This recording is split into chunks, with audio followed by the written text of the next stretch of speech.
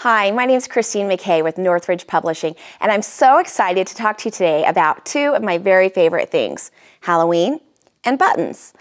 I don't know if you've had a chance yet to check out October's issue of our Cards magazine. It's on sale now on newsstands. You can typically go find it in any craft retail store, or you can order it online.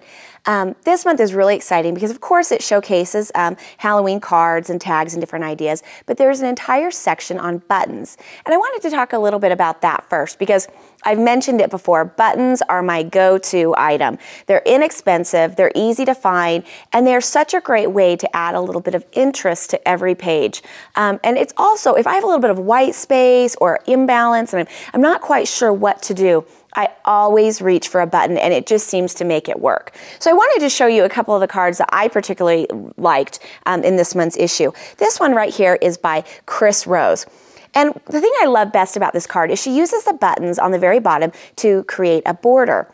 Now, Chris could have just as easily used a strip of paper to create that same effect, but it wouldn't have had just that same pop that the buttons do. And then, of course, to add a little extra whimsy, she went ahead and tied some string through the buttons. It really added a great punch to this card. Now, the next card that I want to show you is probably my favorite. This is by Karina Lindholm. And I think I love it because it's so simple. All she did was use a piece of craft, just some regular craft paper, and use some twine, which is really hot right now, to create a grid. And then she just simply randomly placed buttons on the grid. Not only is this card inexpensive, easy to do, but it really is unique. I don't know that I've ever seen one like this. And I love that she didn't even need to use pattern paper. So that was a great idea. Now, this card on the end, I think is absolutely adorable. And you know, whimsy and fun would definitely be the words I would use to describe this card. You can see she's just created some simple cupcakes and then used buttons to top the cupcake off, like a little cherry or something like that. Great ideas. But buttons are really fun to replace the letter O in phrases. If you have a bicycle, you can replace the bikes with buttons. Just think in terms of shapes, in terms of circles. But you can also remember that buttons come in other shapes as well. But just next time that you do your project, think of one spot on your page that you can replace a circle with a button. And I think you'll be really thrilled with the effect. Okay, the last thing I wanted to show with you was this awesome card that was featured on the front cover. This is by Mona Robinson, and I just think that this card is really fun. It's simple. It has just a really nice a finish to it.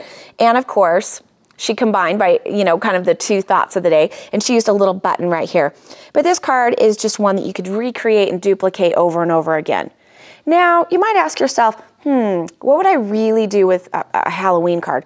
Well, besides people's birthdays and Halloween, one thing that I love to do is I love to do little neighbor packages or little packages for some of the kids around the block that I am especially close to.